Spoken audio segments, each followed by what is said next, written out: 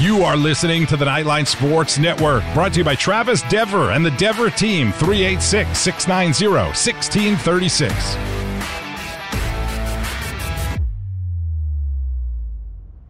This is WDBO 107.3 FM and AM 580, Orlando's news and talk.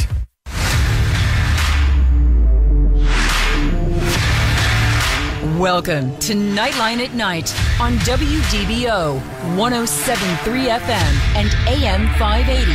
Night Nation's only call-in show goes live now.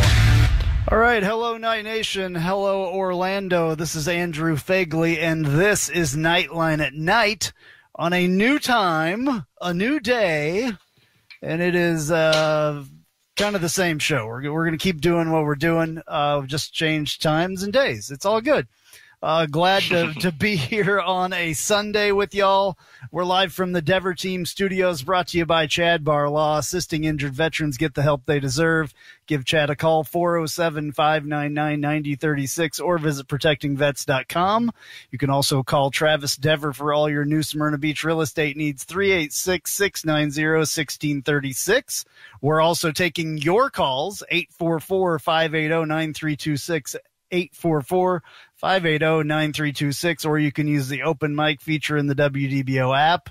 Once again, I'm Andrew Phegley, AP_Knightline on Twitter. Got Big Ben Stout here with me at Big Social 32 on Twitter. Roger has the weekend off, and you can find all the rest of our content on NightlineSports.com. Joining us from the top here is a guy that knows more about what's going on in the world of UCF sports than anyone that I know. Brandon Helwig, UCFsports.com publisher. Brandon, are you there, my friend? Yeah, I'm here, Andrew. It is fantastic to be on this new time slot for Knightline at night/late afternoon. I know. I wasn't going to change the name again. That's the whole thing. It's still night. It's PM. So it was Knightline the morning after for the people that know, when we were on ESPN 580, and then we came to WDBO and it was Knightline at night because it was a night spot. Now we're in like kind of the middle. So Knightline in the middle, like, yeah, I don't know. I'm not changing it again. There's too much graphic work and all that stuff to do. So, Brandon, my friend, you have been hard at work the last week or so with camp starting. What can you? I guess off the top of your head, what's the vibe? Yeah, well, camp just got started for UCF last week. Things kind of got going on Wednesday, and they're out there every single day now. We just kind of cover the interviews after practice. I think we've had a couple opportunities to watch maybe 10 or 15 minutes at the beginning of practice. You really can't take away a whole lot from that time period, just kind of getting a brief glimpse of the guys and seeing who's out there and everything. But, obviously a lot of excitement, and really a lot different than, where we were, a year ago with, obviously, COVID is still an issue, but, we weren't even allowed anywhere near the practice field this time last year, and everything was on Zoom and all that stuff. So it was good just to kind of get back into more of a normal feel. UCF had a media day this past Tuesday, which is a lot of fun, just kind of seeing guys face to face again. I think the guy who kind of stole the show that day was one of the new transfers, defensive end Big Cat Bryant. One of the players from Auburn who followed Gus. He was talking a lot of, lofty goals, and he wants to be the best player in the country, and just was a real blast to talk to him. So, yeah, we're just kind of slowly getting into it. And, yeah, I guess week two will begin for UCF tomorrow. Well, I think that Big Cat Brian is hopefully going to steal the show on a lot of games. I hope. I'm really looking forward to him making a huge impact, pun intended, this year, especially for the defensive line that was kind of struggling. One name that everybody kind of wonders about, Bentavious Thompson, no longer with the team. Have you found out anything more about that? I know that they really hadn't said anything about it. Yeah, I don't have anything confirmed. I mean, I have a few rumors of some things that I don't know if I want to repeat on air, but, I guess the only thing that matters is that he's no longer with the program. So, he won't be helping the Knights this fall, which is, it's a big loss. I mean, we go, UCF goes from, basically bringing back 0 running backs with relevant game experience. I know R.J. Harvey is I guess pretty much the de facto number 1 running back right now. He was kind of sharing that top spot with Bentavious Thompson this past spring. He saw a very minimal amount of playing time this past season. He's the former quarterback that played at Virginia. Originally he was from Orlando area, played at Edgewater High School, transferred to UCF prior to last season. So, this past year is just trying to get acclimated from, quarterback mode to playing running back. And, I've heard a lot of good things, about him so far. They have Isaiah Bowser, one of the other transfers from Northwestern. He just joined the team this summer, and a guy that a lot of people expected to make a big impact at running back is another guy that transferred from Auburn, Mark Anthony Richards. But he's got a little injury issue right now. We're not exactly sure what's going on. He hasn't been practicing yet. Maybe that's something that we're going to talk to Gus this week about to see, what his status is and when he may actually join the team for practice. Yeah, well, that stuff makes it, with the injuries going around and then, the uncertainty of Bentavious Thompson. Obviously, it's not uncertain anymore. He's just not there. But that definitely, raises some red flags, if you would say. I'm really looking forward, and maybe Isaiah Bowser will be used in a different way than maybe we thought he was. I kind of had thought that he would maybe be a fullback, H-back type kind of a guy. But at Northwestern for a few years, he's been banged up. So I don't know if he's fully healthy now, but if he is, he's a really, really big back and has some wheels on him. Yeah, he seems like he's 100%, just nearly going, asking players, who's looked good at practice so far. His name's been mentioned a few times, and he kind of gives UCF that bigger back that, frankly, UCF hasn't had really in this Frost Heupel era the past, few years. Adrian Killens, Otis Anderson, Greg McCray, they really weren't the biggest guys. And so it'll be, a pretty nice, bigger back option that UCF just hasn't been able to play with the past few years. Yeah, then we have Johnny Richardson coming back as well, who will be a sophomore this year. Was kind of exciting in the times that we saw him last year, although he's a really small guy. So that might be a little bit different. Ben, you got something for Brandon here? Yeah, it was just on this topic, and it's just a name that I haven't heard, spoken about in the last year or so, but he is still listed on the roster. Is Trillian Coles in the mix? Is he back from his injury? Is he looking like somebody who might get a few carries, or is he kind of lost in the mix? Yeah, well, he's out there. In our brief, 10 or 15 minute period of viewing this past Friday, I was paying attention to the running backs because that's really the number one position, the biggest question mark on offense. And, he's definitely in the mix. He's probably, if this is to be trusted, the way they go through drills in a certain order, to me, it appears he is 4th string right now. I don't know if that's confirmed or official, just because they were going, R.J. Harvey was always the first guy getting reps with the first team. Then it was Bowser. Then it was Johnny Richardson. And the 4th guy was just Trillian Cole. So he appears to be fully healthy. He was looking pretty fast out there. Yeah, and it'll be interesting to see how this kind of develops with Mark Anthony Richards, because I know we have been looking forward to seeing him play and has a possibility of being a lead back role that we were looking for coming over from Auburn. So it will be interesting to see. Hopefully he's not too banged up. Hopefully it's nothing serious and he can get practicing with the team soon. Yeah, I know he has been rehabbing some sort of injury. I'm not entirely clear of what that is. It's some lingering thing he had from Auburn, because he really, looked good. He was, I think last year at Auburn, he was kind of hampered early. He may have been one of those early COVID guys that, was out for a few weeks because of COVID and had to kind of deal with that and kind of get back into the mix. So he had some really good games. I remember when he transferred, I was going back and watching clips of that Alabama game they played. He had some nice carries there. So I know a lot of people were excited to see him play, and maybe we'll have some clarity later this week of when exactly he's going to be out there. I heard that he's close, but he's just not ready to be out there quite yet. I had kind of penciled him in already as the starter personally. So even with Bentavious on the roster, just personally, I thought that maybe he could make a little bit more of an impact. So hopefully he gets whatever his issue is together as soon as possible, because it's coming up really quick. One of the other things that I just wanted to ask you, since you've been out there to see like 15 minutes of practice or whatever, is there anybody physically that just stands out at you when you're out there, just, that you saw and you're like, man, this guy's a lot bigger or smaller than I thought he was? Yeah, I mean, really, I guess I haven't seen a whole lot, but, we were just talking about him. Isaiah Bowser playing running back. He's definitely a guy that kind of stands out when you look at the other running backs.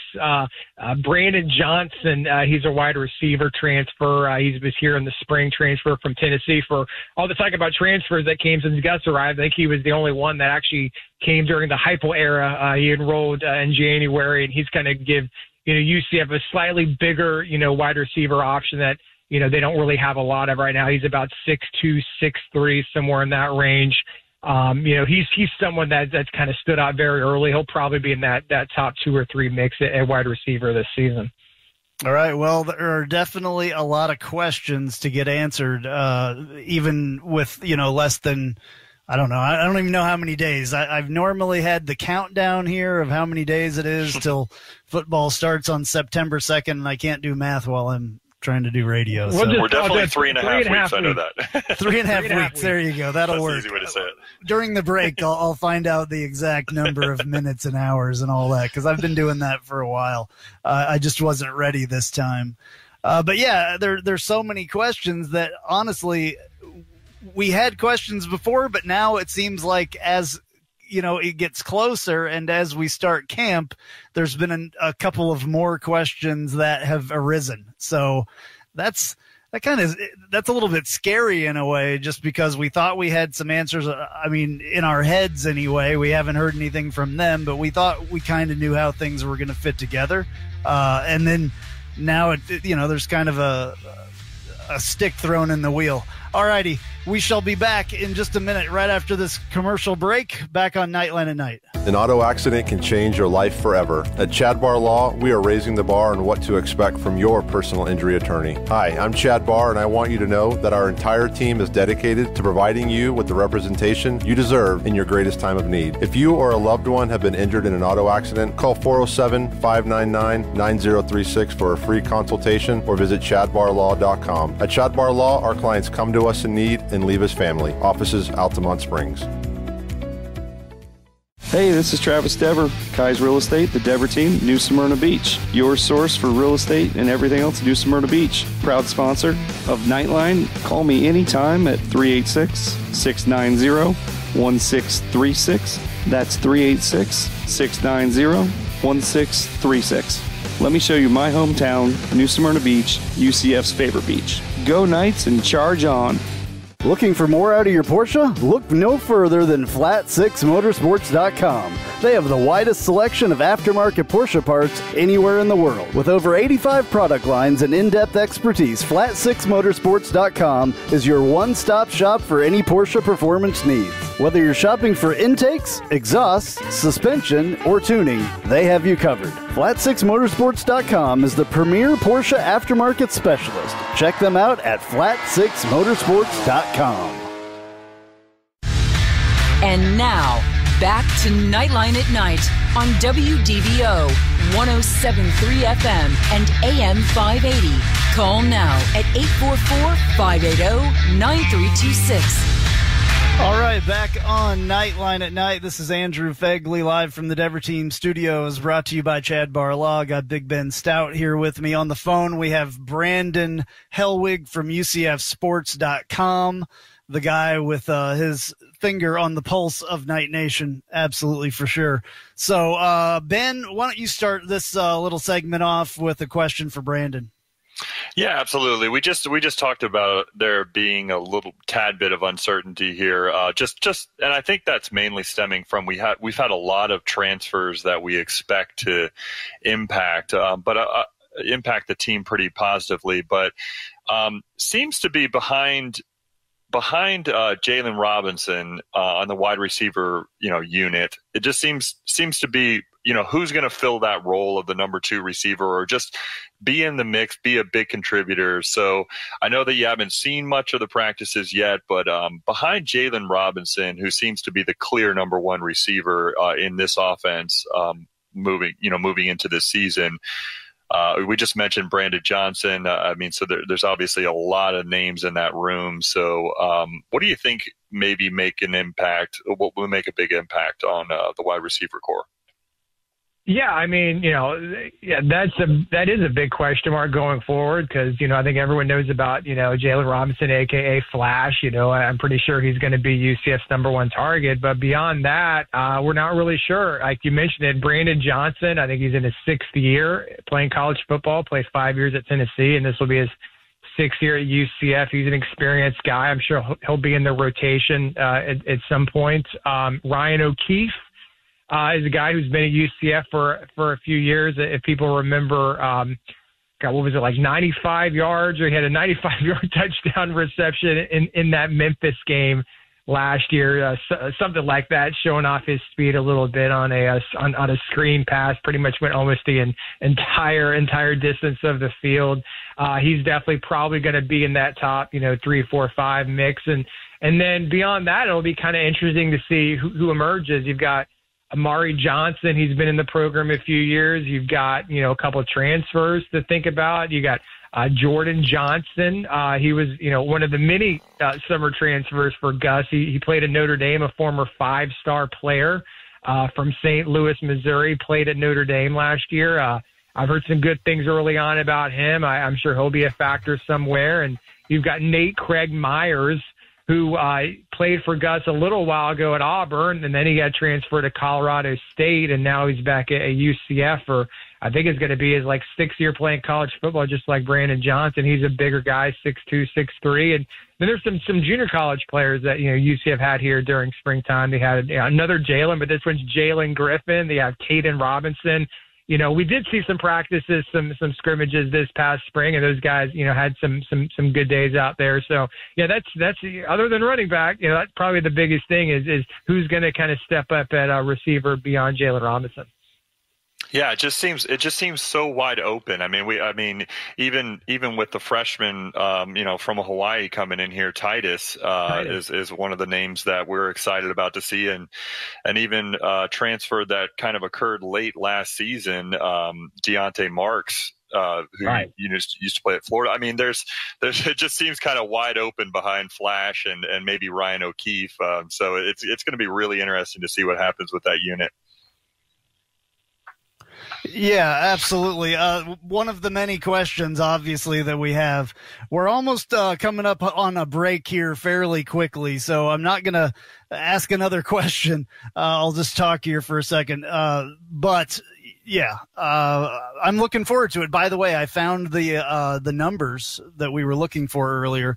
25 days, 1 hour, 30 minutes, and 34 seconds, just so you know, until UCF football starts September 2nd at 7 p.m. at the Bounce House against Boise State, which should be a heck of a game. I know that they're getting hyped up for it out there in some of their media stuff. I've seen, some players on Twitter and some quotes and stuff like that, so they're getting excited as well. All right, we'll be right back after this break on Knightline at Night.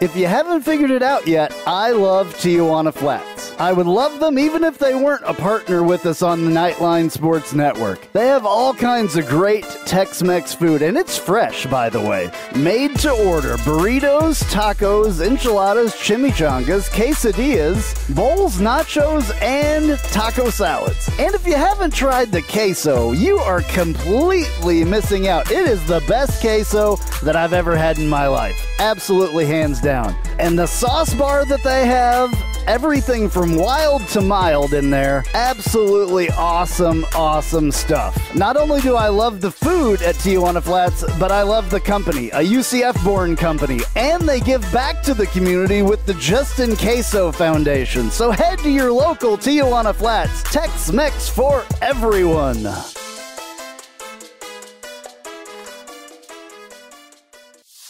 Hey Jeep Wrangler owners, have you ever sat in your office at work and watched the rain just pour into your Jeep because the weatherman said that there was a 0 chance of rain? Or you put your doors back on because there was a 100% chance and then not a drop of rain fell? Well, there's a company out there that can help take the worry away and give you the peace of mind to be without your doors. The company's called Life Without Doors. They make waterproof rain curtains and dash covers for Wranglers. Life Without Doors is there to help make the decision to leave the doors at home an easy one. Find out more at lifewithoutdoors.com.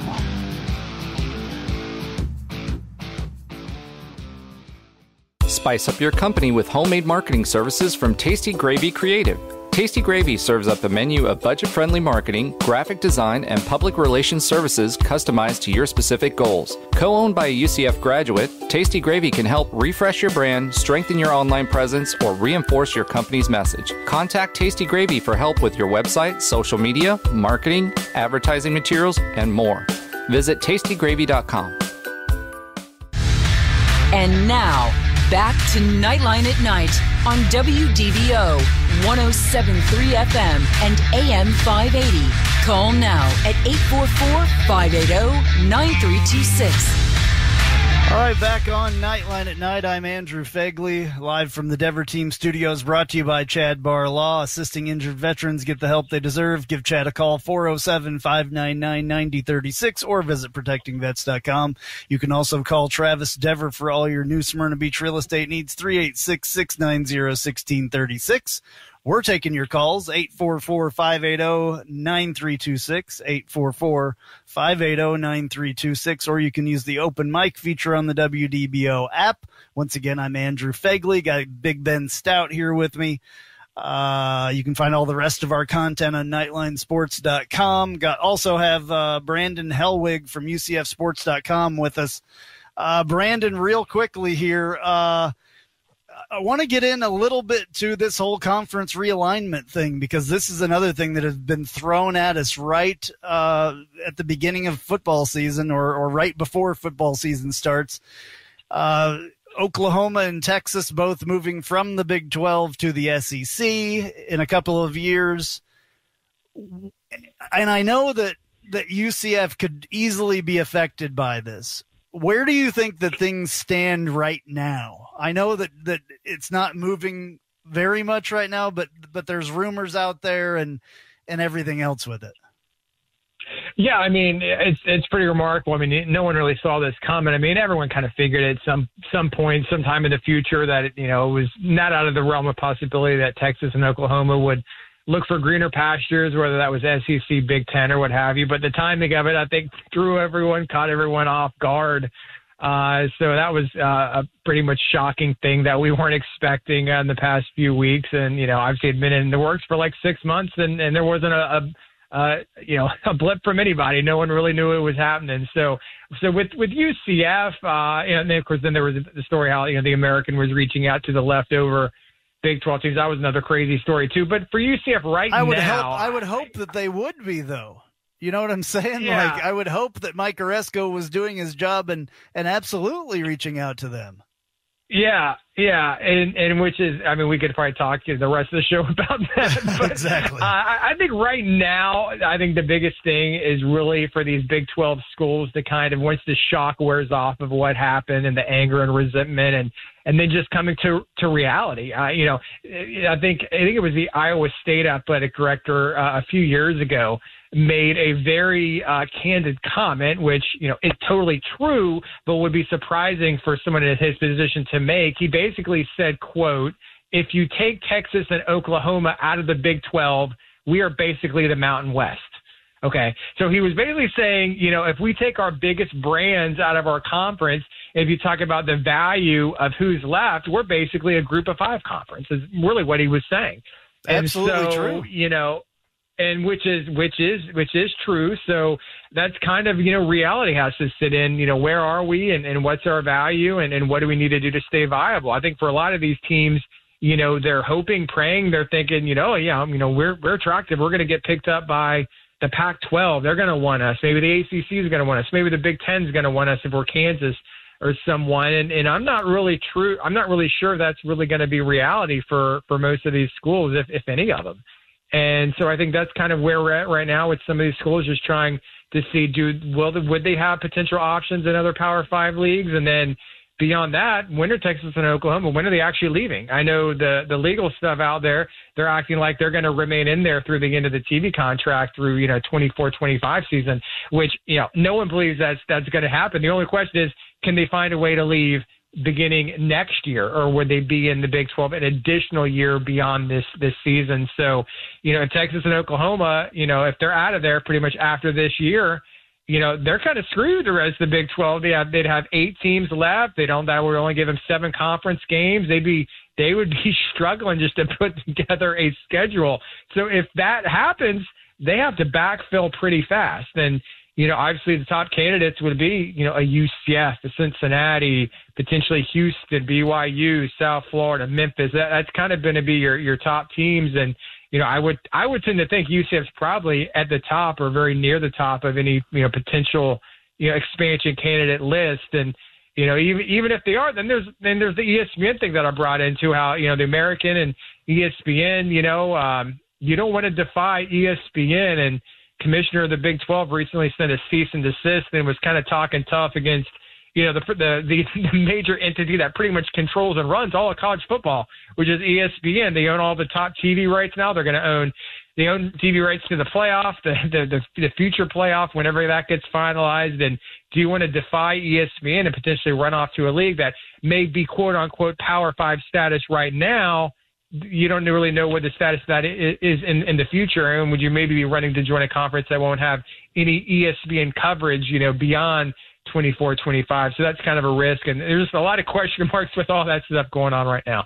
Yeah, I'm very familiar with the Big 12, the Big 8 before that. And I've been saying all along since this whole thing started that Texas and Oklahoma leaving the Big 12 would be the total demise of the Big 12. I personally think that they're not going to be satisfied with a Mountain West, quote unquote, scenario for them. And I don't know what happens. I mean, I don't think that a conference like that could or should have a automatic qualifying position like they have currently if the content is so low. And I'm not sure if UCF would want to get involved in something like that. I mean, I personally am rooting for Mike Oresco to really step up and be the savior in this situation for the American and bring some teams from the Big 12 into the American to fill some spots that we have and make the American that Power 5, that Power 6 that we've always wanted to be. This is the perfect time to do that. I mean, that would be good. It's just the American, you know, they have 11 teams right now. It's kind of unwieldy. There's 8 leftovers. You know, it's probably easier from a numbers standpoint because I don't think anyone would argue with me. The teams left over in the Big 12 are really way more valuable than most of the teams in the AAC, except maybe for UCF, Cincinnati, Houston. So you take the cream of the crop of the AAC and you add it to the Big 12. Well, that's a pretty good conference. It's just, you know, making the TV, you know, part of it work and everything else. And, you know, I don't know. It's going to be, you know, I know the season will be starting here in 3.5 weeks, but there may be, you know, a more crazy conference realignment, whether it's just AAC, Big 12, potentially, you know, I don't know what else could happen. But, yeah, we're going to go through some crazy stuff, I think, this fall as far as that goes. Just weird with the timing as far as I'm concerned with all of this. This was just a very odd timing situation for everything. So just for UCF, in the offseason, we've had our athletic director leave. We've had our head football coach leave. And then miraculously, we got Gus Malzahn. Then there's the NIL thing with the players being able to get paid. And then there was a playoff scenario where it maybe moves to 12 that we still haven't heard of. And it's not final yet. And then this. That's just a really odd. I've been thinking about that same, timeline of events since the season ended. It's absolutely crazy. It's absolutely nuts for all that stuff to be happening. And, it's wild. We even talked about it, half those topics. But, it's been a very eventful off season for college football, but particularly UCF. Yeah, the world of college football, it's changing in front of our eyes in more ways than one. Like if there was just a little conference realignment thing happening, that would be one thing. But with the NIL stuff, the name, image, likeness, and everything else that's going on, I just, and then the SEC possibly, or maybe even some of the other conferences becoming super conferences if they have so many teams in them. Just the whole thing is going to be in 5 or 10 years that you won't even be able to recognize any of college football, I don't think. Ben, you got anything here? Yeah, I was just going to say those last two things you mentioned as far as like that timeline that you laid out. It's seeing the potential or it seems like it's going to be inevitable college football playoff expansion to 12 teams or some form of that.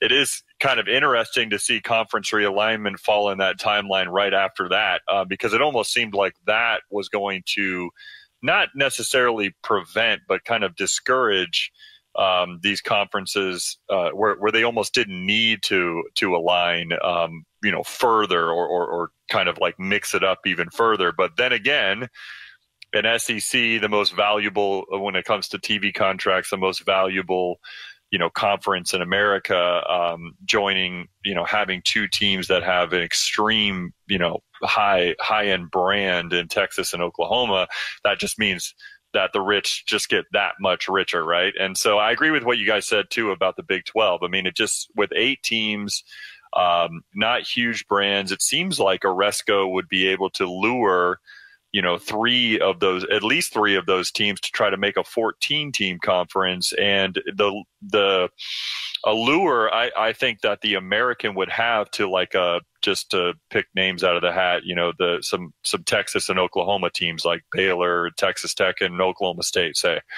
The lure I think that Oresco, or the pitch that Oresco could do there is simply what we have in the American is large TV markets, and we have some with the 2 Florida teams especially, we have a very fertile recruiting grounds, so those are 2 big things that the American has going for them that I think would be attractive to a few of those Big 12 teams that are now down to 8 eventually. So it will be interesting to see how that further aligns, but the example of it only takes 2 teams that are powerhouse brands to kind of make a big move like that, and all of a sudden everything starts to shake up. We saw that several years ago, obviously, when the conference realignment happened, that led to the formation of the American. So it's very interesting. Yeah, I think West Virginia as well would be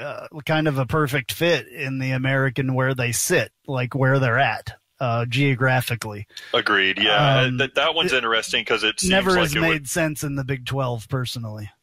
Yeah, I definitely agree with that. West Virginia has never made sense in the Big 12. I think West Virginia seems to be, in that same region as the ACC. So it would be interesting to see if they're able to kind of make that jump. It seems like the ACC would be a big target for them. But yeah, it could be interesting. Absolutely.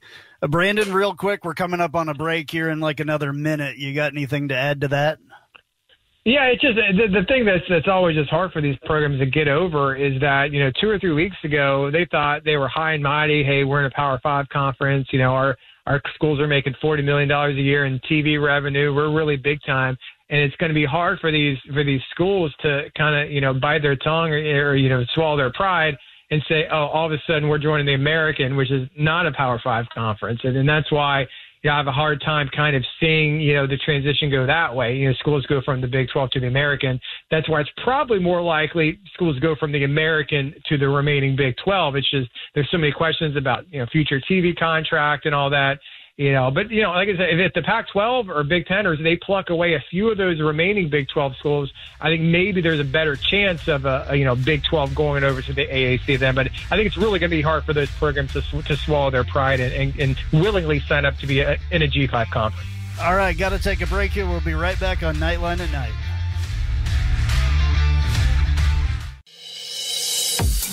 I'm Jeff Allen. Join me each and every week on the Knightline Sports Network for the AAC Report. We bring you in-depth coverage of each school in football, basketball, baseball, softball, soccer, golf, tennis, and more, as well as bring you insider interviews and focus in on the biggest games and news of the week.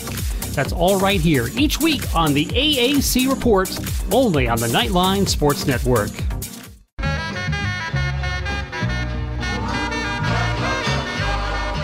Welcome.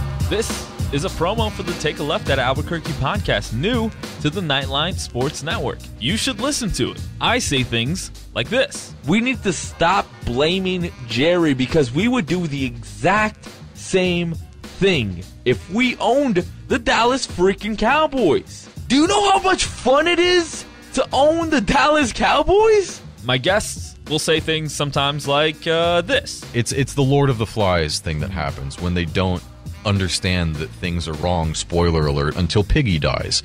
Lord of the Flies has been out for like 100 years. I don't even know. Sorry to everyone at home who I spoiled the book for. A book's been out for like 90 years or something. And sometimes, rarely though, I'll say really stupid things like this. If they don't make it out of the West and the Raptors get to the finals, I will go on either this show or whoever's show and say that Kawhi Leonard is overrated because I have too much evidence of it. New episodes drop every Friday with me and some of my good friends right here on the Knightline Sports Network. And now, back to Knightline at Night on WDBO 107.3 FM and AM 580. Call now at 844-580-9326. All right, back on Knightline at Night, live from the Dever Team Studios, brought to you by Chad Barlaw. I'm Andrew Phegley. I want to thank our guest that we've had throughout the entire hour today, Brandon Helwig, UCFsports.com. Brandon, for the people that are listening that may not know what you do and what is at UCFsports.com, please let them hear about that real quick. Yeah, I've been a longtime publisher of UCFsports.com, which is part of the Rivals.com network. You can obviously find me at that URL or UCF Sports on Twitter. Daily stories, interviews with players, coaches. There's a large active message board called The Dungeon you can get on. So would love to have you come join us. All righty. It is, if you're a Knights fan and you're not on that UCFsports.com and you're not in the dungeon, you don't get the stuff that we get in there. So, Brandon, you have been an absolute help to us for every step of the way, man. And I appreciate you being on today, and I'm honored to have you on the next incarnation of Knightline at Night. I appreciate it.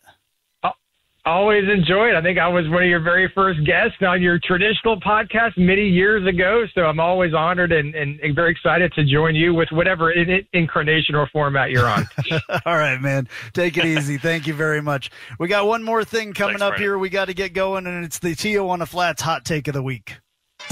Welcome to the Tijuana Flats Hot Take of the Week. Visit TijuanaFlats.com for takeout or delivery, or visit your local Tijuana Flats. Tex-Mex for everyone.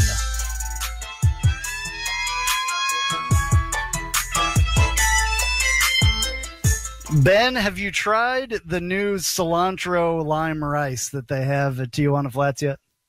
You know what? I have not. I definitely got to get on that, though. That sounds awesome. delicious. It is awesome. It adds to whatever it is that you have there at Tijuana Flats. Everything is awesome on the menu. That queso, oh my goodness. The cilantro lime rice is awesome as well. So get out there and try that. Ben, you got a hot take? Yes, I'm gonna focus in on the wide receiver group. We talked a lot about that today with Brandon. And while certainly I think Flash Robinson is going to be that number one receiver, I'm not necessarily, and I think he's going to lead the team in receptions. I I think the number 2 receiver, maybe not number 2 as far as like the wide out, maybe he plays slot, but I think the guy that's going to be second in receptions on the team is going to be Ryan O'Keefe. I just think with his skill set and his speed, especially, I think he's poised to have a breakout season. So I'm gonna say second in receptions on the team is going to be Ryan O'Keefe, right behind Flash there. Okay. All right, we can, that works. What about our 4-star Hawaiian wide receiver that we have, though? I'm super excited to see Titus. I still can't really fully pronounce his last name, so I'm not going to try. But I was trying to get you to try. I'm super excited to see him. I mean, when we get a 4-star guy, his tape in high school just looked really impressive. So. I'm excited to see how he progresses in fall camp and gets in the mix. I think he'll be a guy that certainly gets some play this year. But we have a lot of different options at wide receiver. That's a really interesting group. I don't know if these numbers are correct on the 2021 football roster on UCFKnights.com, which is their official website. But it looks like he's maybe wearing the number 0. Titus is. Yeah. That's interesting for a wide receiver. Yeah, that is interesting to see that. So, and a defensive back as well wearing the number 0. So hopefully he does not turn out to be a 0 and he turns out to be a hero. That would be good. Absolutely. We don't need any 0 stuff going on. Okay. Not a good thing. Okay. Well, that's going to do it for us this week on Nightline at Night in our new time slot. We will be back next week, same time, same place. Go Knights. Charge on.